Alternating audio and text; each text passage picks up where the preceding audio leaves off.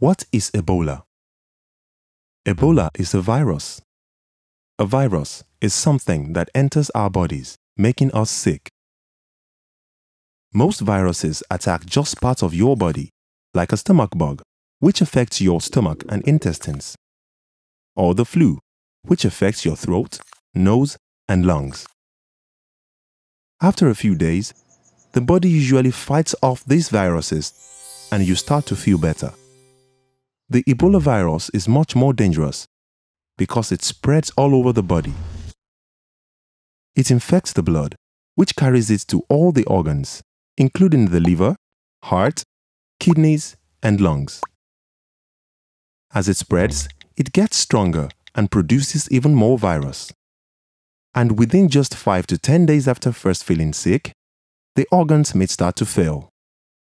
So, if you feel sick, the faster you find out the cause of your illness, the faster you can get the right medical care, and the better your chance of becoming healthy again. What are the symptoms of Ebola? After the Ebola virus first enters a person's body, they don't get sick right away. The viral levels are so low that a person does not have symptoms and cannot spread the virus to others. Then suddenly, between 2 and 21 days after infection, the virus starts to multiply rapidly. Now the person feels sick and can begin to spread Ebola to others. Remember, a person without symptoms is not infectious. Only a person with symptoms like a fever can spread the virus.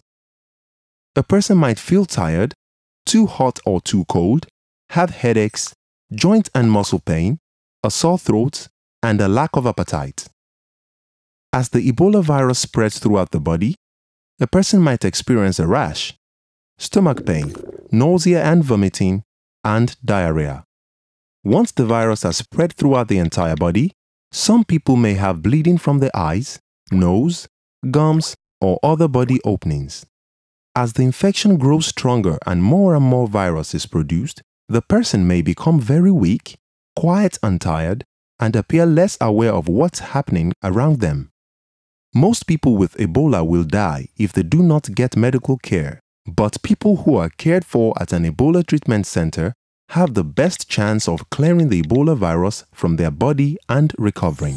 This is why it's important to recognize symptoms, notify health services early, and teach others to look out for the symptoms of Ebola too.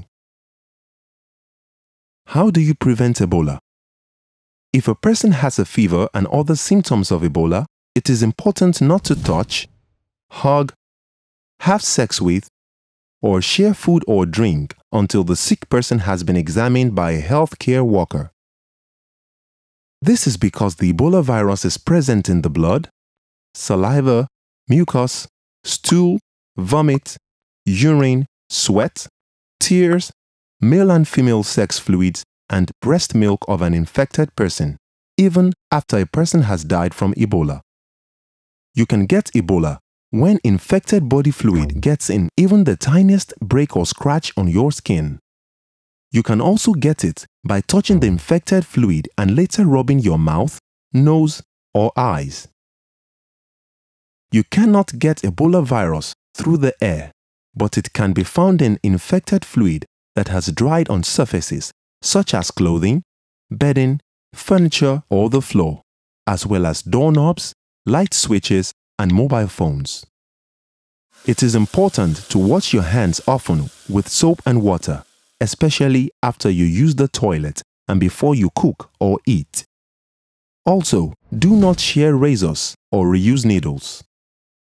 Bushmeat is very tasty, but because bush animals can also get Ebola, which can spread to people and spark new outbreaks, it is illegal in many countries.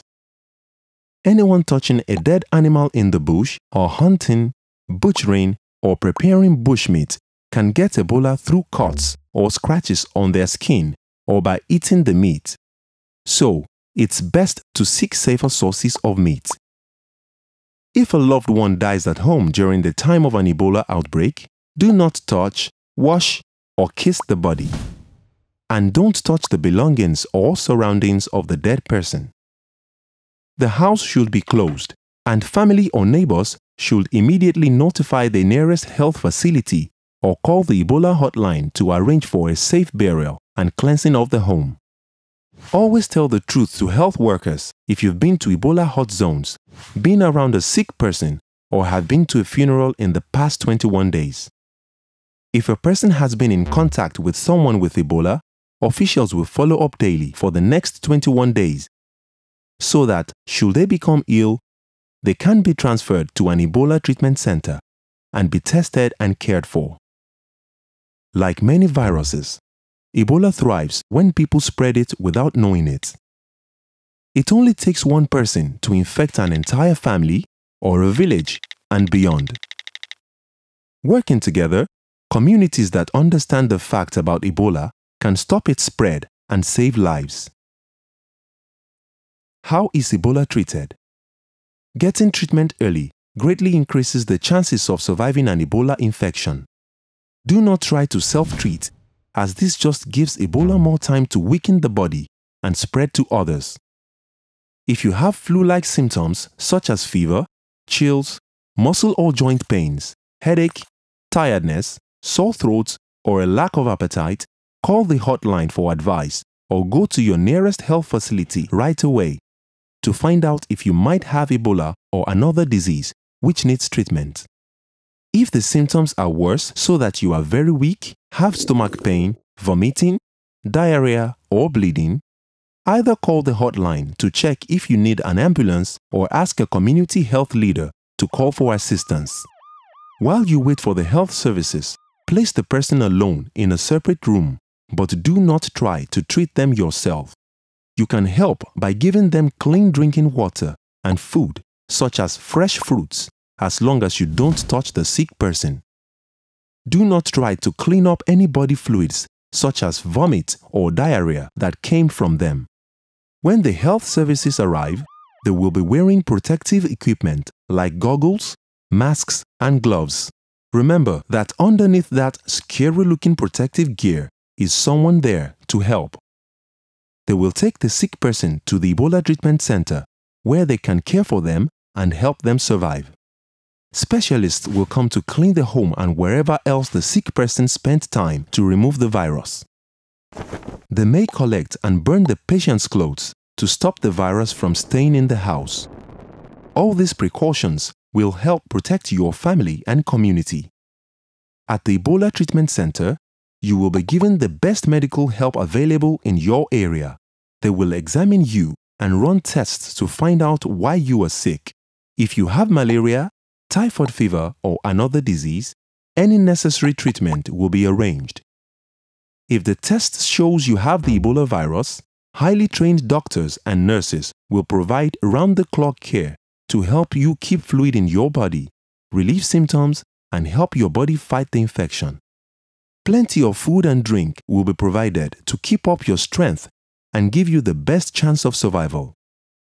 If a person dies from Ebola, the staff will carefully wash the body with chlorine and water. Then the body is placed in a special bag which prevents body fluids from escaping. This is necessary to keep the community safe because when a person dies from Ebola, the virus remains active and it's still very easily spread to people. The family may come to see the body before the burial. The body will be transported to the cemetery and buried in a secure way where the family may organize prayers or other spiritual rites. Death or recovery from Ebola takes place about 10 to 14 days after symptoms start. Recovery occurs in those people whose bodies are able to fight the virus until it disappears from their body. Their Ebola tests become negative, they are no longer contagious, and they can safely return home. However, men might still have some of the virus present in their semen for the next 3 months. So it's especially important that they wear a condom during this time. Welcome your loved ones back into the community and celebrate their recovery. By working together and sharing information about the disease, we can stop Ebola.